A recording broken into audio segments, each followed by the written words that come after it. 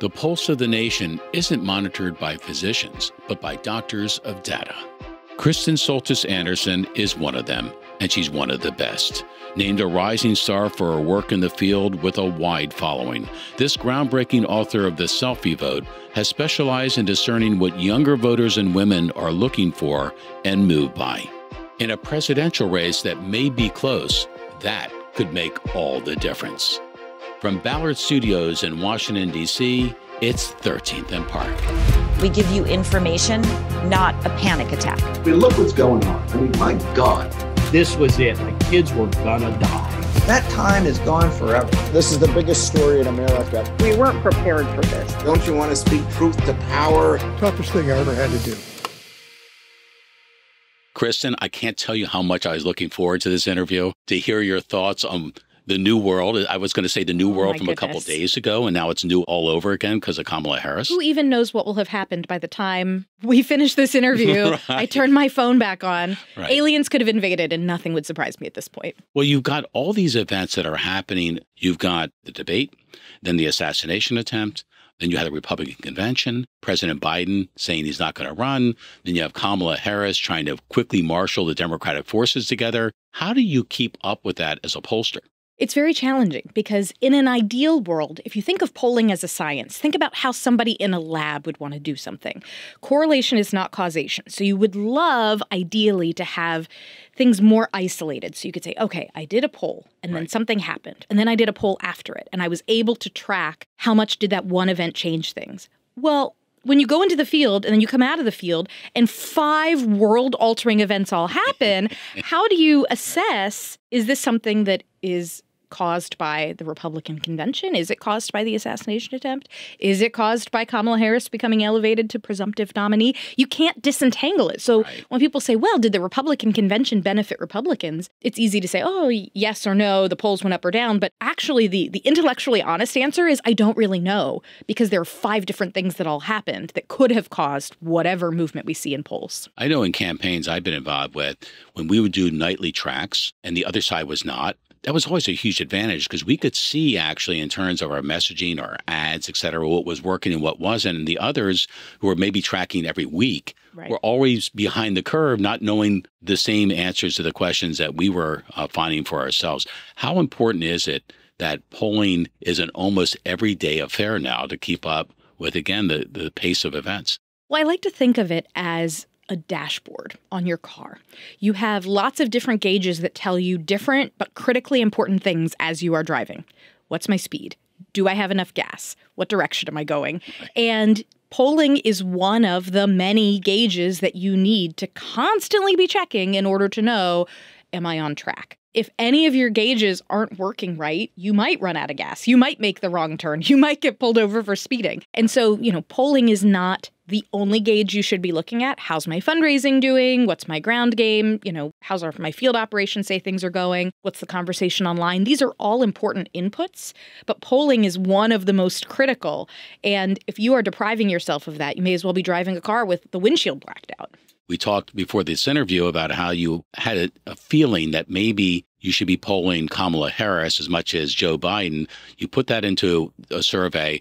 I want to share some of the results from your survey, get your thoughts on this. So the first thing we're looking at, the question is, ask who they'd want to replace Biden. Most Democrats say they'd like Kamala Harris to step in. Do you think this is a reflection of what's now happening, which is a quick coalescing around Kamala, knowing that this is the least risky way to go at the last 100 days of a campaign where suddenly the name at the top is no longer? Absolutely. I had some folks who were asking me, hey, would you be willing to, give some thoughts about what a potential Gretchen Whitmer versus Donald Trump contest would look like? Yeah. But as soon as I saw those numbers, I thought this is all pointless. This is going to coalesce around Harris because, frankly, if you are Newsom or Whitmer or one of these other folks that polls okay, but not as well as Harris right now, if you disrupt this, then you suddenly put a ton of risk on yourself. If things don't work out for Democrats, oh, you're the one that caused disunity. You prevented us from coalescing around Harris. I mean, there's just so much potential risk there. So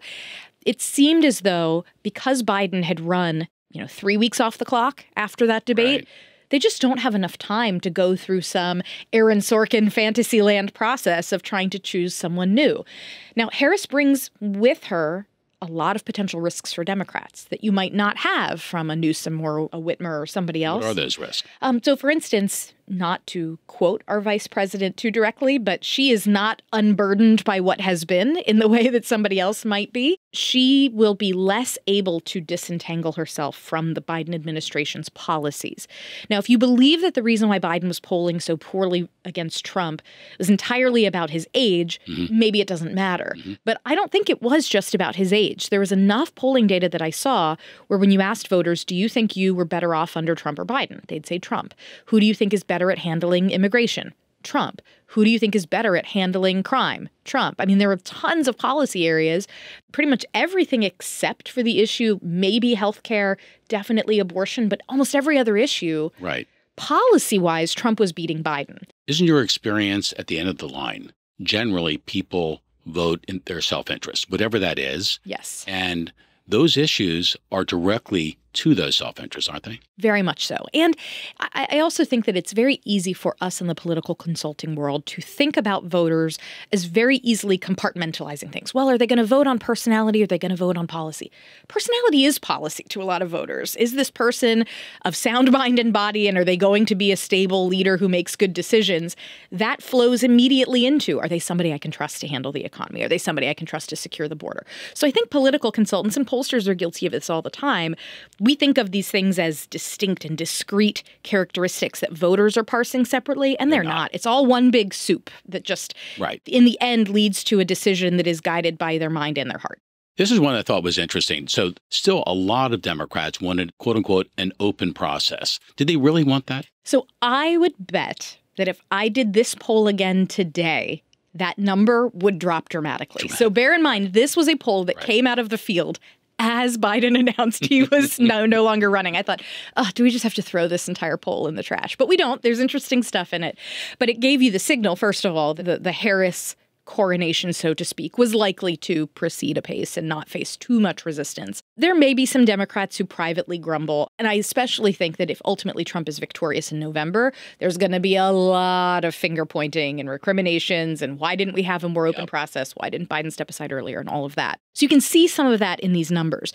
But right now, you do have 48% who even before the events of Sunday, before the withdrawal of Biden, said, let's just make the switch, let's make it quick and clean, and let's not have any drama, infighting, or chaos. And then you had another 13% that felt like you could still have an open process, but ultimately wanted that process to lead to Harris.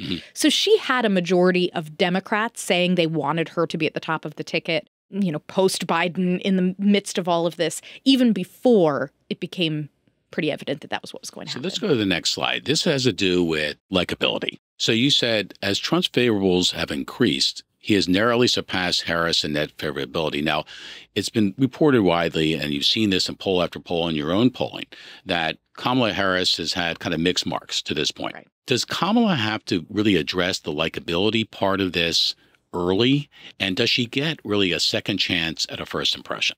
I think she does get a second chance at a first impression. So part of our research this week was we asked people to give us an answer. In one word, how would you describe Kamala Harris? A lot of people took more than one word in the survey. They did extra credit. And you found that Democrats generally, they were viewing her as pretty competent, pretty experienced, pretty effective. Republicans, it was a mix of she's unlikable, she's unqualified, things that are unprintable, frankly. But for a lot of the independents or people who were unsure for whom they'd vote in a, say, Trump-Biden contest, which wasn't a ton, but some, they really didn't have a strong impression of her. They felt like, I don't see her that often. I don't hear from her that often. I don't love what I've seen, but I just feel like I don't know enough to have a strong opinion. It's very easy for people who work in politics to assume that everybody has strongly formed opinions about everybody who could potentially be a Democratic contender. I get asked a lot, well, how would Mark Kelly versus Josh Shapiro change the ticket? I'm like, their national name ID is like infinitesimal, unbelievably low, which doesn't mean it won't get very high very quickly and people won't form an opinion, but most voters are not sitting at home like, gee, let me think about the governor of a state that's on the other side of the country. And so Harris, even though she is the vice president, I still think there's going to be a getting to know you process. The reality is, as a communicator, she has been uneven. That's like the most diplomatic way I can use it. There are moments where Democrats point to and they go, look at how strong and sharp a messenger she is on something like abortion. And then Republicans will share a montage of her saying kind of word salad-y things that don't make a lot of sense or the same kind of strange quotes. What'll be fascinating for me to see is, can Harris turn some of this awkwardness that I don't think is going to go away? I don't think she magically becomes the Democratic nominee and suddenly gains a ton of superpowers. She's still the person who ran a very flawed campaign for president in 2020 and who as vice president has not always been a rock star. But it's been interesting to me the way she has almost had her awkwardness turned into memeability. You now see people online, if you like Kamala Harris, you can indicate it by putting a coconut emoji in your bio because she has that sort of awkward speech where she says, you think you fell out of a coconut tree. You exist in the context of all in which you live and all that came before you, which is a sentence, if you tried to diagram it out as an English teacher, would be a bit odd. I had to turn to my daughter to understand coconut. Coconut what is that? pill. What are we talking about here? So in a hypothetical head-to-head taken before Biden's withdrawal, but just before, Trump edges out Harris by a 2-point margin. Now, you and I know something. When you look at national horse race polls, it's always fun, right? Oh, gosh, they're within a point of each other, within 3 points. It doesn't really matter. We have an electoral college that's going to drive the winner of this election. In the target states, as you know, and some of this has come from your polling, some of this from other polling, right now, in each of the 6 major target states, the best that Harris is against Trump, I think she's tied in Michigan, but she's down everywhere else, down by 6 in Arizona, nearly a dozen in Nevada. She's down in Georgia. She's down in Wisconsin. And of course, in Pennsylvania, I think she's also down 4 or 5 points. And then beyond that, you've got other states that aren't a part of the big 6. You've got Virginia, where recent polls showed Harris trails by 4 points to President Trump. You have New Jersey, of all places, dead heat. So when you look at the swing states, which states maybe in particular do you think could swing the most from the numbers that you see today between Harris and Trump? And could that be a determinant of winners and losers? So think about what the Harris coalition looks like and how it differs from the Biden coalition. Okay. Let's take young voters, for instance. I have long been preaching that Republicans are in big trouble with young voters because their message has kind of failed to resonate, that young voters have consistently been moving to the left on policy. This has been going on since Barack Obama came on the scene and ran for president in 2008. This is a long-time phenomenon. And then you get to the Trump-Biden era, and some of that seems to level off. I've been getting a lot of, hey, look, Donald Trump may actually be winning among young voters. See, look, it was possible to win them over. Right. I fully believe it's possible for Republicans to win them over. But what I am curious about is how much of that was young voters simply saying, I cannot with Joe Biden. I can't. Joe Biden uniquely upended the generational polarization we saw during the Obama era. The Obama era, suddenly you had young voters and their grandparents voting very differently. Yes. And then Biden comes along, Trump, Biden, that evens out a little bit. Younger voters just can't with Biden, but older voters like Biden a heck of a lot more than they liked Obama. Does Harris suddenly reset that again? Suddenly she gets more enthusiasm from young voters, from voters of color who had been a little bit lukewarm on Biden in some ways, especially Black men. Biden had been losing them. Latino voters, that's a group that Democrats have done quite well with, at least nationally over the last decade or so. But Trump had made real inroads there. Big inroads, right? So does Harris scramble that? If Harris scrambles that, it could mean that some of these upper Midwest blue wall type states where Joe Biden had that real kind of working class Scranton Joe appeal, does that get further out of reach? But at the same time, does a state like Georgia suddenly come back and play? At the same time, does a state like Arizona maybe come back and play? I'm skeptical of any polls at the moment, even my own, on the horse race between Harris and Trump, because her as a hypothetical candidate is not the same as her as a real candidate. Right. So we still got a little time to see, but I think she may change the map a little bit because her coalition will be different. What would you suggest to Team Trump in what could be a generational change in the temperature and the direction of this campaign that they should be considering now that they wouldn't have considered when they were up against Joe Biden? What they need to do is be very careful to keep their message as policy-focused as possible. There is plenty of stuff they can talk about when it comes to her record on being one of the people Biden tasked with handling the immigration issue. Harris's record on an issue like crime. Both can upset progressives if you talk about the Kamala is a cop type stuff, but also, she supported a bail fund that, Republicans have already started targeting that. And so there is stuff that is policy oriented around kind of law and order, safety and security type issues that I think already favors Republicans, and they can double down on that pretty successfully. What I worry about is, for instance, you see Trump putting out messaging. It's unfair that they've switched up the ticket and those sorts of things. I mean, I get that he may think that, but maybe don't post it. That is not going to be your strongest messaging. Are voters looking at what's going on the Democratic side and think it's strange? They do think it's odd that so many people claimed Biden was fine for so long and didn't. Harris is going to have to answer for all of those questions. But I think if your core argument against her is she covered up Joe Biden's infirmity, you are missing the issue areas on which you already have an advantage over Democrats in an administration where she was part and parcel. She does not get to walk away from it in the way that a Newsom or a Whitmer could say, that wasn't me. This was her. It was a Biden-Harris administration. So in an ideal world, you would think that Team Harris wants to prosecute this as a referendum on Donald Trump. Very much and so. Team Trump wants to prosecute this as a referendum on what's going on in this country on every major front that Americans feel very down the mouth about. I have long believed that this election will hinge on whoever swing voters believe is most likely to bring about some sense of normalcy and stability. Now, Donald Trump in 2016 did not run as Mr. Normalcy and Stability. He ran as I'm a wrecking ball. And he's a disruptor, right. Voters then wanted that. But then in 2020, they ran against Joe Biden, and Donald Trump said, this guy is running from his basement. He is Sleepy Joe. And voters said, honestly, maybe Sleepy Joe is fine. Maybe I want a president I don't have to think about that much. What they learned very quickly was that actually the absence of strong presidential leadership invites chaos. And so beginning with the chaotic withdrawal from Afghanistan, the rise in inflation, COVID kind of, you have the Omicron outbreak happen under Biden's watch. You had just a lot of things occur where voters went, ooh, maybe weak leadership invites chaos, and I actually don't want the sleepy guy in his basement. That was key to undergirding all of Biden's real weakness on a whole host of policy areas up until he withdrew. So what either side needs to demonstrate is that I'm going to be a strong leader, not necessarily a wrecking ball, but I'm going to be someone who wants you to be able to live your life, afford your home, afford your groceries, afford your health care, live happily, not have the government coming in making your life miserable. It's not rocket science what swing voters are looking for.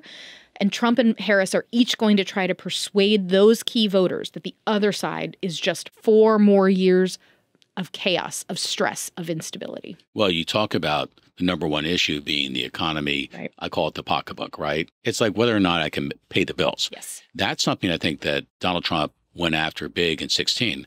Was kind of maybe the hidden part of the secret sauce to his victory that a lot of people were struggling, whereas the national media and the Democrats were saying, everything's fine, we're moving forward, et cetera. Could that be the final determinant among these swing voters you're talking about in the swing states? I think it's very likely to be one of the biggest assets that the Trump team has is that for all his time as president, and look, when Donald Trump was president, his job approval wasn't always great.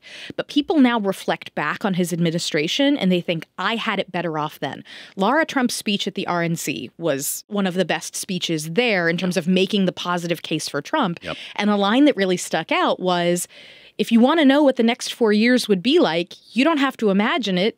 Just remember what it was like. That people now, correctly or incorrectly, they remember the Trump era as being one of more prosperity than they are feeling now. This is why when Joe Biden ran on a message of Bidenomics, it was crazy. I thought it was. I thought, who's telling you to do this? That sounds like something the RNC is going to use in their ads. Bidenomics. It is much harder for Democrats right now to have an economic message because they are stuck between I feel your pain and I did a great job. How do you thread that needle? For Republicans, it's much more simple.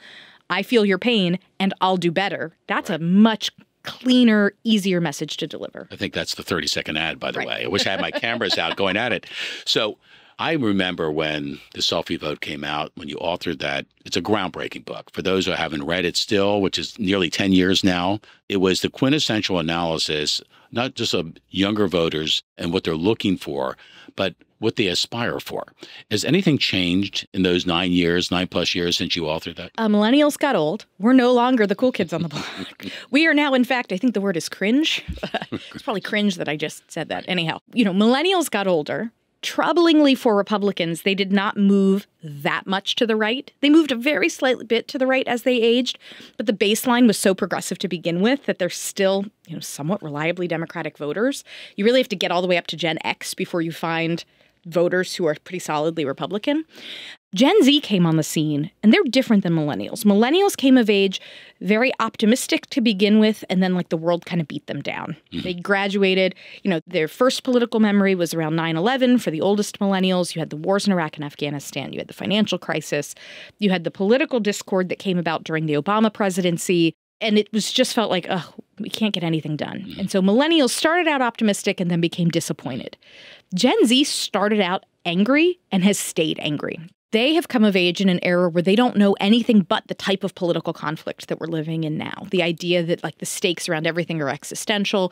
So they are very upset, frustrated, and they're much more ready to blow things up than millennials who wanted change but were a little more kind of pragmatic, incrementalist. The aspirations overall are still the same. I want to be able to get a good education, have a good job, buy a home. Not a lot of debt. Not have a lot of debt. Right. It's in some ways not rocket science. Their views on things like family might be a little bit different. Some of them apprehensive about starting families, or maybe that's not as much a piece of what they're looking for, or they just feel like they can't afford it. So some of the pieces of what we might stereotypically think of as the American dream will look a little different to them. In the end, they just do feel like a lot of the systems that we have in place, or the things that their generation was told to do, if you do X, Y, and Z, you'll be successful. They feel like they followed those rules and there was no prize at the end for them. And that means, in some ways, Democrats keep giving Republicans a reprieve. Young voters are not necessarily conservative, but they are increasingly agitated what they feel is the failures of the systems that are currently in place. And they view Democrats as complicit in those systems. As complicit, right. And that's why younger voters are they're very tuned into politics. They haven't checked out, but they're very agitated with and uninspired by a lot of the current leaders on the scene. So Kamala Harris, right out of the gate, she decides to go brat. And I had to look that one up, too. Let me play you this clip and get your reaction. The singer Charli XCX tweeted last night, "Kamala is brat." And this is in reference to her album. It's called Brat. Kamala has branded her Kamala HQ Twitter page with the same aesthetic of the album. That's another Gen Z word, aesthetic. It's even becoming a trend on TikTok. Special Gen Z correspondent Jamie, what can you tell us about? So first of all, Charli XCX, who I do know, quote, "Brat, you're just that girl who is a little messy and likes to party and maybe says some dumb things sometimes," end quote. She's gone right at a young demographic that I didn't know existed, to be honest about it. I mean, I want to be brat. When I start seeing that, I want to be dancing on TikTok. Could this make any kind of difference with younger voters? So what I think is so potentially good for Harris in this is that there was an attempt to make Joe Biden memeable, dark Brandon, all of this, but it always felt a little forced and inorganic. To the extent that any of this is organic, that's very interesting. And that's kind of different than your campaign trying to force it into the world. So if Harris can generate organic excitement among Generation Z in a way that Biden just really couldn't, that's interesting. That changes a little bit of the game of 2024. So as soon as that Kamala is brat came out, and I thought, okay, that's funny, but one of the key problems that Harris's campaign had in 2020 was that it was driven by young staffers who thought that Twitter was real life. They thought that online discourse was representative of the median voter. And so there is a real risk of campaigns getting too caught up in their own message and being too excited about what they're seeing on the internet and failing to realize that the median voter in America does not know or care who Charli XCX is, right? That it's okay to have messaging that targets a very specific niche audience and energizes them. That's fine. That's great. But if your entire message becomes built around and driven by energizing people on TikTok, and neglects the voters who have no idea what you're talking about, right. There's a real risk there. So there is the potential for her becoming the too online candidate and missing. What does a key swing voter in the state of Pennsylvania look like? Do they know what Brat is? Right. Being realistic about that assessment. I hate to put you on the spot, but I will. And we're still far out, right, from November. How do you think this is going to play out? I think that you are going to see Harris in the immediate short term start to do a couple points better than we had been seeing with Biden. You are going to see Democrats getting excited. Energy is going to be on her side to the extent that pollsters were having any sort of differential response rate issues where they were like fired up Trump people. Yes, let me take your poll. And depressed Biden people. No, please don't ask me. La, la, la. I don't want to hear about it. You're going to see a little bit of that shift. Mm-hmm. If the battle is less between Trump versus Harris and vote versus not vote, on the Democratic side, a Harris candidacy could help them with some key voter groups like young voters for whom the couch was looking real appealing in November. So I think you're going to see Harris bump up initially. The question is, how does she ultimately get defined? Does the Trump campaign get disciplined about defining her? Not chasing after, oh, look, she says the word unburdened a bunch of times. Look, she made this awkward coconut speech. But instead, getting really sharp and incisive on policy and not overdoing it on the kind of cringy personal attacks. That would be the best way to go.